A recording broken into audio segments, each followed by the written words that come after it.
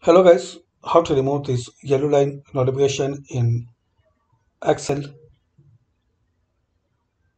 or Office program.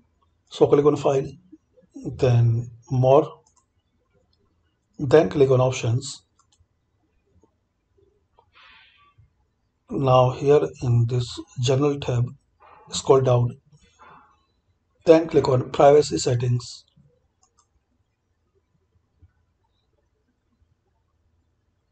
Scroll down and uncheck this option. Turn on experiences that analyze your content. So uncheck this option, scroll down and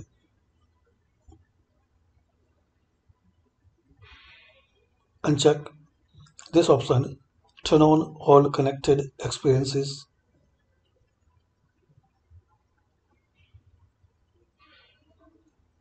So if you see any option, uncheck that and click on OK.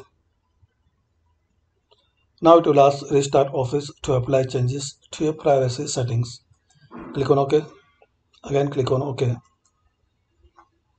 Close and reopen your Office program.